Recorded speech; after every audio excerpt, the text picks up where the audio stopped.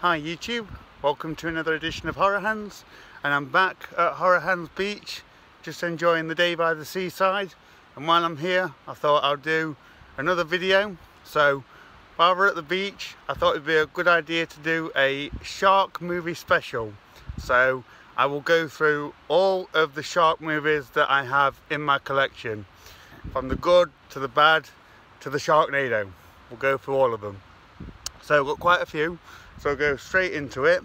So the first movie is 12 Days of Terror, which is based on a true story of these sharks, and I think it got into a freshwater lake in the early 1900s and attacked a few people. So it's the story of this shark attacking this little community. It's a pretty good film. I think it might be like a TV movie. It's got a pretty cool looking shark. This one's just a bit weird because it's set in the early 1900s, and I'm not used to everyone looking so kind of old-fashioned when it comes to shark movies. Usually they're quite modern, hip kind of seaside films, but this one has a bit of a different feel to it. But it's definitely a film that I enjoyed. Very kind of peculiar story of this shark coming in this freshwater area, and yeah, not a bad film at all. Right, next up we have Two-Headed Shark Attack, which is just one of these really silly over-the-top CGI movies. You'll see quite a few of these in this video. This one was pretty fun. I enjoyed it for what it was. You kind of know what you're getting into when you watch these kind of films. But yeah, this two-headed shark here causing trouble and creating lots of CGI damage. It's not too bad for these kind of films. Right, next up we have 47 meters down. These two women, they go cage diving with sharks, but the cage breaks and they get submerged 47 meters down underwater and trapped by these killer sharks. I wasn't too keen on this, to be honest. I didn't think this one was all that great. It just wasn't all that thrilling. It's got a couple of decent moments at the end, but yeah, I've seen better. I must be honest with that one. But then you have 47 meters down uncaged. Now this one I really enjoyed. I thought this one was really cool. These girls go sort of cave diving, sort of exploring underwater caves, which I've no idea why anyone would want to do, but they go down into these sort of subterranean caves and are attacked by this shark that's kind of adapted down in the darkness, and he's got like white eyes and looks really cool. But yeah, this one I really enjoyed. Had a lot of fun watching the second 47 meters down. I would definitely recommend checking this one out. Okay, next up is Bait, another very fun one. I had a good time watching this one. This is where they have these like these storms and these giant tidal waves, and it floods out a supermarket and brings sharks into the supermarket. So there's like sharks swimming down these submerged aisles, and the people inside have to try and get out. It's a really cool film. I very much recommend this one. Pretty well done, pretty decent characters, and this one just kind of sets itself a bit higher than the usual kind of CGI, the kind of CGI crapness that you get with a lot of these kind of films. This one was much better. So yeah, good film, Bait. Next up is Creature, with this kind of half shark, kind of half man kind of monster. I think this is a TV movie. Pretty good stuff. It's about 3 hours long, so it's a long one. But the creature in it looks pretty cool, and it's never really all that dull. It's got some pretty good stuff in it. So yeah, I pretty much enjoyed Creature. Thought that was a good one. Right, next up we have Cruel Jaws, the quintessential bad shark movie. This is hugely enjoyable for mainly all the wrong reasons. Very silly film, very cheesy. It steals footage from other shark films, from Jaws 1, Jaws 2, The Last Shark, things like that, and it mixes it up into this ridiculous storyline. Unintentionally hilarious, but so much fun to watch. This is like the greatest hits of bad shark movies. So if you're into these kind of films, I highly recommend Cruel Jaws. It's a very funny film, but like I say, mainly for the wrong reasons.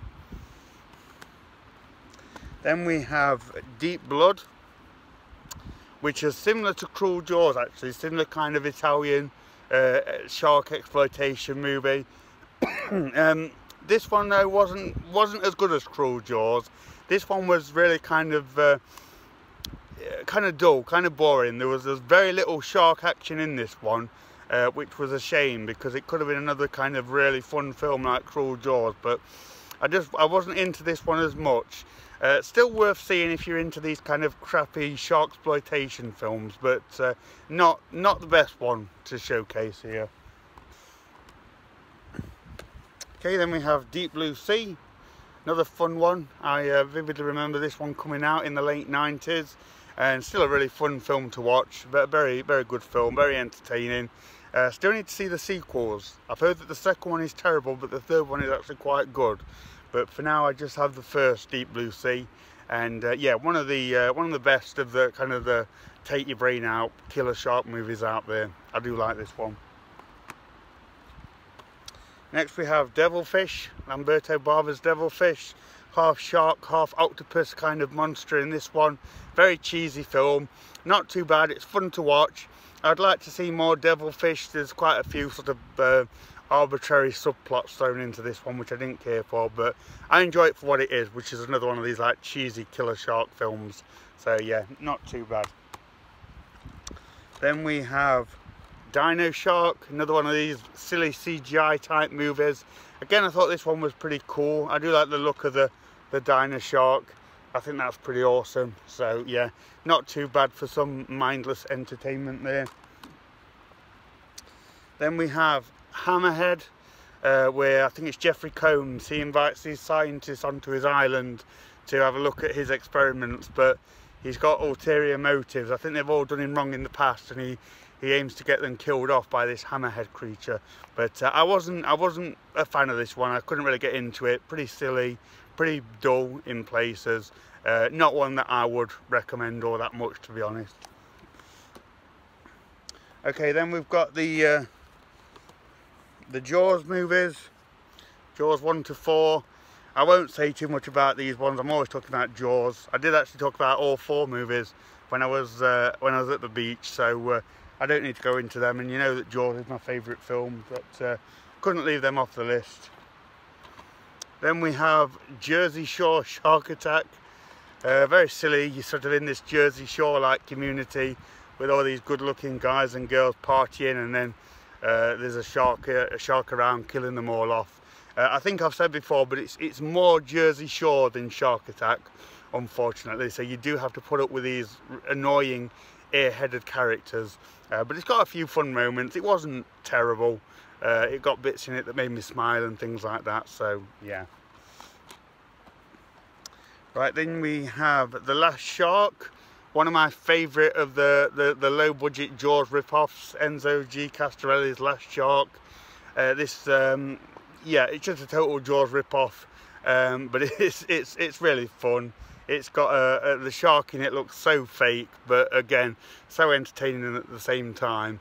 So yeah, this really is just a carbon copy Jaws rip-off, but I do get a lot of enjoyment from this film. It's another one that I'd really recommend if you're into these bad kind of shark exploitation Jaws rip-off movies. Yeah, this one is a lot of fun. Okay, next up we have Mako.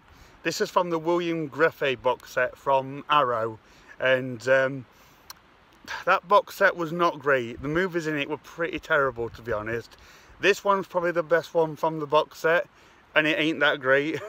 This stars Richard J. Cole, and he can communicate with sharks.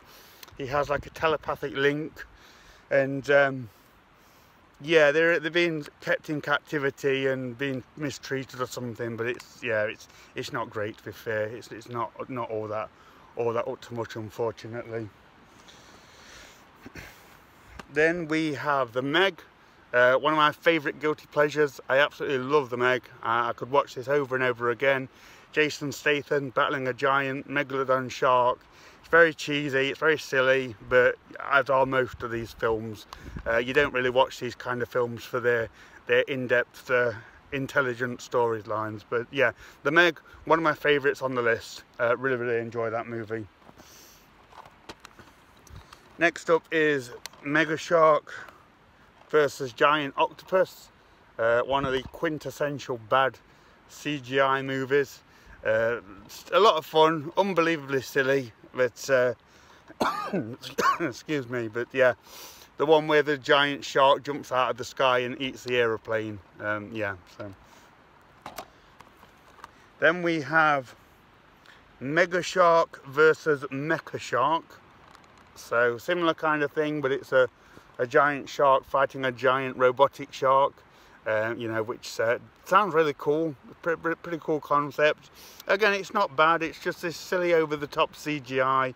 I've watched so many of these now, I just kind of just take them in my stride, and if you can too, I think you'll enjoy them, but God, they're so silly at the same time. Next up we have Nightmare Shark, which I haven't actually watched this one yet. I got it recently, and I think it's like sharks invading people's nightmares or something like that. I have no idea how that's going to convert to the screen. I'm interested to see, but yeah, interesting concept. Will probably be terrible, but hopefully not. Okay, then we have Open Water. So this one, Open Water's good. It's probably the most serious and downbeat film on the list. This is a very kind of very serious, almost kind of nihilistic film, this one. It's not just kind of the pure summertime entertainment that a lot of these other films are. This one tells the kind of sort of serious and sort of kind of claustrophobic tale of this couple that gets stranded out at sea and are stuck out there while sharks stalk them and attack them. And I won't go into, you know, what happens or reveal things, but yeah, it's yeah, pretty serious one, this one. Not much sort of fun to be had. It's a good film, I like it, but it's pretty hard going. Then we have Red Water, which is a really good one. Not one that you hear all that much about, but one that I was pleasantly surprised with and thought it was a pretty cool film. So Lou Diamond Phillips is battling this shark. I think this is another one that gets ends up in like a freshwater river or something, while they're doing some kind of work, some construction or something on there, and yeah, he has to like battle off this killer shark. A really cool film, not one that you see all that much around or talked about either, but it's yeah, one that I thought was a pretty good watch. Right, next up is The Reef, which is another really good film. This one is much more of kind of like a slow burn, probably one of the more realistic kind of shark encounter films out there. These four people get stranded in the sea and they're trying to make their way back, but they are like kind of stalked by a great white shark, subtly at first, but then it becomes a bit more intense. But it's a bit of a slow burn. It's not kind of in your face, sharks jumping around anywhere. It's very kind of slow paced and builds on the tension, but very good film. I like it for its realism rather than the over the top sort of sharks attacking planes and people and silly things like that. So yeah, definitely one I would recommend if you want a bit more of a serious, realistic film. Next up is The Shallows. I'm sure most people have seen this one. This is a very popular one where the girl goes out surfing, she gets stranded on a rock and she's stalked and kind of has this cat and mouse game with this giant great white shark. Really good film. I enjoyed this one. Like I say, I know this is a rather popular one. So yeah, highly recommend The Shallows. Next up we have Shark Exorcist, which is one of the most ridiculous films I've ever seen. It's from Wild Eye. Very silly even for them. I just yeah, just insane. Nothing like this, by the way, happens on the cover. You know what it's like with these kind of movies. This isn't any kind of representation of what goes on. It's all very amateurish. Terrible CGI, bad acting, just bad, but bad in like an underwhelming kind of way, unfortunately. I don't recommend Shark Exorcist. Right, next up is Shark Hunter, which I actually don't remember. I have seen it. I don't know how long it's been, but I really do not remember this one at all. So I think it was okay. I don't remember it being terrible, but then again, it's probably wasn't good enough for me to remember it all that well. So yeah, Shark Hunter. Then we have Shark Night. Not bad. I think I went to the pictures to see this one back in the day. It was cool. It was a novelty just to see like a killer shark film at the pictures, to be honest. And it wasn't great, but you know, it was cool that they did that. So yeah, I didn't think it was too bad. There's a bit of a twist in the story towards the end which was silly, but yeah, this was all right. Next up is Shark Week, which pits these people on this island where they have to do these like Saw-like challenges involving killer sharks. So they start getting killed off as part of this game where these killer sharks are after them. Sounds cool, but it's another one of these really bad CGI, bad acted kind of movies. But it's all right. It's entertaining enough. Then we have Shark Zone, another one that I've watched like Shark Hunter, but I just don't remember it. It's kind of just fizzled off into the ether, unfortunately. Again, I think it was okay. I don't remember it being terrible. Don't remember not enjoying it. Just yeah, it's just kind of melded off into all the other shark films. Right, next up we have Shark and Saw Women's Prison Massacre, which is actually not that bad. I did find this one pretty entertaining.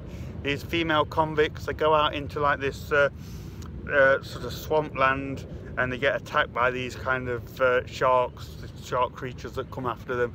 It's all right. It's very silly, but I found it entertaining enough. It made me laugh in a few places. It's just really mindless entertainment here, but not too bad.